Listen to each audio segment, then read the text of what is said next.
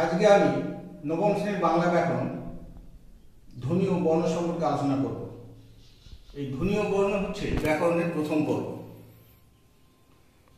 Class 9-এর ছাত্রছাত্রীরা তোমরা ব্যাকরণ বইয়ের প্রথম যে পর্ব সেই পর্বটা দেখো, তাহলে বুঝতে পারবে। এখানে প্রথমে যেটা বলা হচ্ছে সেটা হচ্ছে ধ্বনি,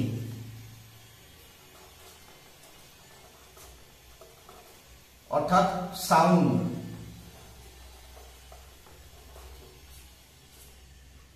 এই ধ্বনি বলতে আমরা কি বুঝবো সেটাই হচ্ছে আমাদের প্রথম কথা।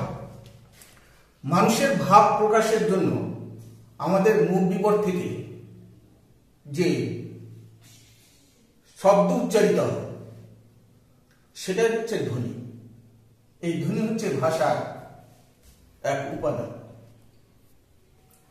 তাছাড়া আবার আছে বর্ণ,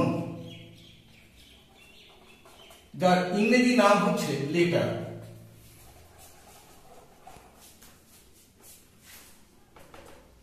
লেখার সাংকেতিক চিহ্নকেই বলা হচ্ছে বর্ণ। আমরা যে সকল ধ্বনি উচ্চারণ করি সেই উচ্চারিত ধ্বনি যখন আমরা লেখার মাধ্যমে প্রকাশ করি তখন সেটা হয়ে যাবে বর্ণ। যেমন ধ্বনি হচ্ছে অ, আ, হস্যই। বর্ণটাই অ, আ, হস্যই, কিন্তু এটা যখন আমরা উচ্চারণ করছি তখন সেটা ধ্বনি হয়ে যাচ্ছে।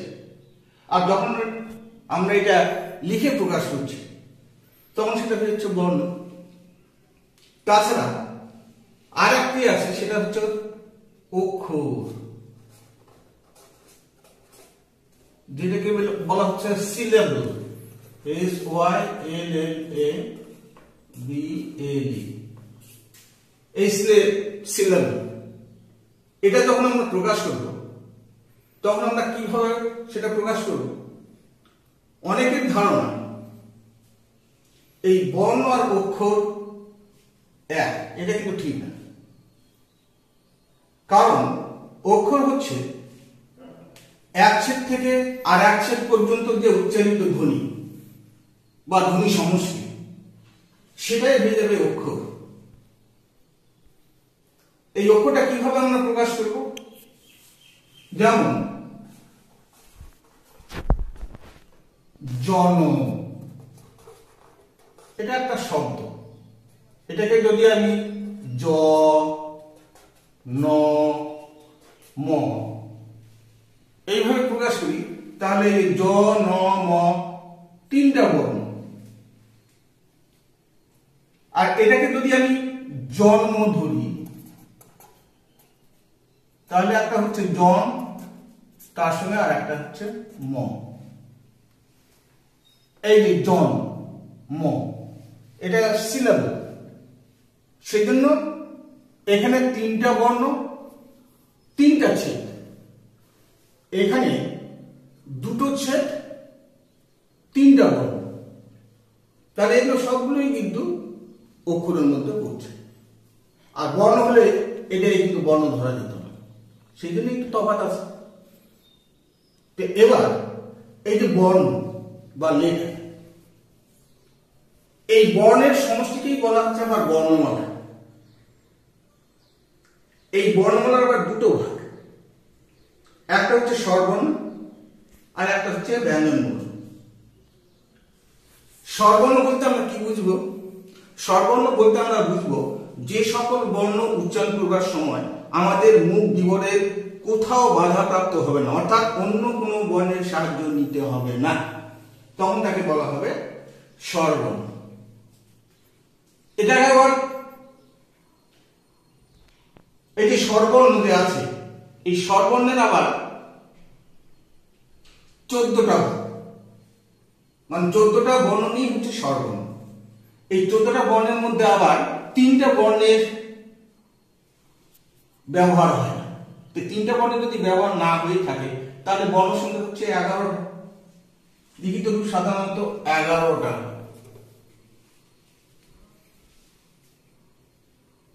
এই যে স্বরবর্ণ আছে, এই স্বরবর্ণের আবার এই স্বরবর্ণকে আবার দুটো ভাগে ভাগ করা হচ্ছে, একটা হচ্ছে হ্রস্বস্ব আর একটা হচ্ছে দীর্ঘস্ব।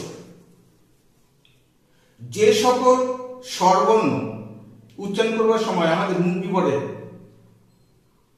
মুখ বিবর থেকে সামান্য বায়ু নির্গত হয়, তখন তাকে বলা হচ্ছে হ্রস্বস্ব। যেমন সয়, হস্যই, এ, ও। আর যে সকল স্বরবর্ণ উচ্চারণ করতে গেলে আমাদের মুখ বিবর থেকে বেশি বায়ু নির্গত হয়, তখন তাকে বলা হচ্ছে দীর্ঘস্ব। যেমন সরেয়া, দীর্ঘই, দীর্ঘ, এগুলো হচ্ছে দীর্ঘস্ব।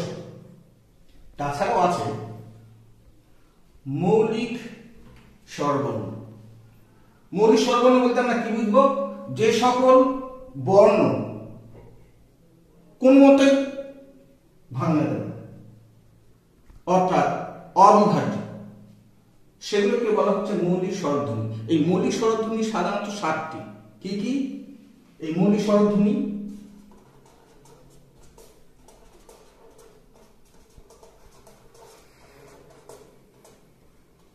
অ, আ, হস্যই, হস্য, এ, ও, এই 7টা হচ্ছে মৌলিক স্বরধ্বনি। এই মৌলিক স্বরধ্বনির মধ্যে আবার এই এ আছে, এই এর আবার ব্যবহার হয় না, লিখিত রূপ নেই। কারণ যখন আমরা কোনো কিছু উচ্চারণ করি তখন এটাই এককে উচ্চারিত হয়। যেমন দয়কার খ, দেখ, আমরা তোমরা দেখো উচ্চারণ করি, তাহলে এক হয়ে গেল, এটা এক হয়ে গেল। সেই জন্য এর লিখিত রূপ পাওয়া যায় না, উচ্চারিত রূপ পাওয়া যায়। এছাড়াও আছে যৌগিক স্বরধ্বনি। যৌগিক স্বরধ্বনি বলতে আমরা কি বুঝবো? যে সকল স্বরধ্বনির মধ্যে একটা স্বরধ্বনির মধ্যে আর একটা স্বরধ্বনি লুকিয়ে থাকে, সেই সকল স্বরধ্বনিকে বলা হচ্ছে যৌগিক স্বরধ্বনি। সেই যৌগিক স্বরধ্বনি যেমন ওই, ও, এর মধ্যে আবার কি কি লুকিয়ে আছে? যেমন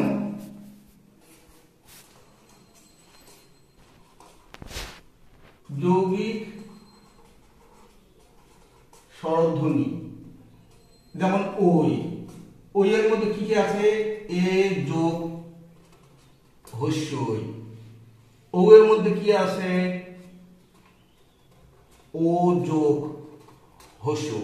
তাহলে দুটো বর্ণ আছে, এনে হচ্ছে যৌগিক স্বরধ্বনি। এই যৌগিক স্বরধ্বনির অপর নাম হচ্ছে সন্ধ্যাক্ষর শব্দ। এছাড়াও আরো স্বরধ্বনি আছে, যেমন প্লুতস্বর। যে সকল বর্ণ টেনে টেনে উচ্চারণ করা হয়, এরকম যে বর্ণগুলো আছে সেই বর্ণগুলোকে বলা হচ্ছে আবার প্লুতস্বর। যেমন যদু, হে হে হে হে, মাছ কিবা, কড়া মাছ কইরাছে, এগুলো হচ্ছে স্বরবর্ণের অংশ। এবার আমরা চলে যাব ব্যঞ্জন বর্ণ। ব্যঞ্জন বর্ণ যে সকল বর্ণ উচ্চারণ করতে গেলে এই স্বরবর্ণ ছাড়া কোনো মতেই উচ্চারণ করা যাবে না, অর্থাৎ অন্য বর্ণের সাহায্য ছাড়া যে সকল বর্ণ স্বয়ং সম্পূর্ণভাবে উচ্চারিত হতে পারে না, তখন তাকে বলা হচ্ছে ব্যঞ্জন বর্ণ। এই ব্যঞ্জন বর্ণ সাধারণত 39টা। এই ব্যঞ্জন বর্ণের অনেকগুলো ভাগ আছে। এই ব্যঞ্জন বর্ণের মধ্যে যেমন স্পর্শ বর্ণ,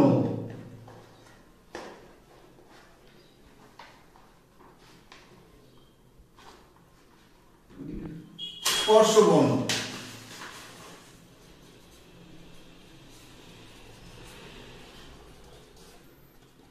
এই স্পর্শ বর্ণ সাধারণত 25টি।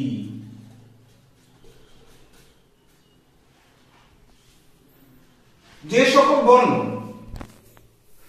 সকল ব্যঞ্জন বর্ণ উচ্চারণ করতে গেলে আমাদের মুখ বিবরের বিভিন্ন স্থানগুলো স্পর্শ করে উচ্চারিত হয়, তখন তাকে বলা হচ্ছে স্পর্শ বর্ণ। এই স্পর্শ বর্ণকে আবার স্পৃষ্ট বর্ণ বলা হয়। এই স্পর্শ বর্ণ সাধারণত 25টি। এগুলোকে আবার বর্গীয় বর্ণ বলা হয়। এই 25টি বর্ণের মধ্যে প্রথম যে বর্ণ আছে সেই বর্ণগুলোকে প্রথম বর্ণ অনুসারে সেগুলোকে আবার বর্গে ভাগ করা হয়েছে। যেমন ক বর্গ, চ বর্গ, ট বর্গ, ত বর্গ, প বর্গ। এই ক বর্গের মধ্যে ক, খ, গ, ঘ,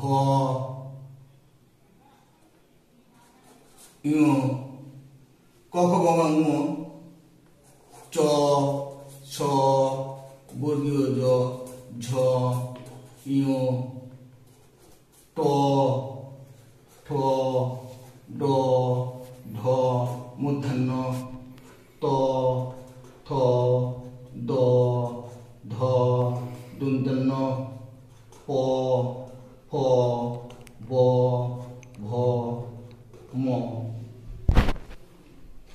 এই বর্ণগুলো আছে। উচ্চারণ অনুসারে এগুলোর আবার নামও আছে। কি কি? যেমন এটাকে বলা হয় কণ্ঠ বর্ণ, কণ্ঠ। এটাকে বলা হয় তালব্য বর্ণ, এটাকে বলা হয় মূর্ধন্য বর্ণ, এটাকে বলা হয় দন্ত বর্ণ, এটাকে বলা হচ্ছে ওষ্ঠ বর্ণ। এইভাবে বর্ণগুলোকে ভাগ করা হয়। এবার পরবর্তী অংশে এর যে ভাগগুলো আছে সেগুলো নিয়ে আলোচনা করা হয়।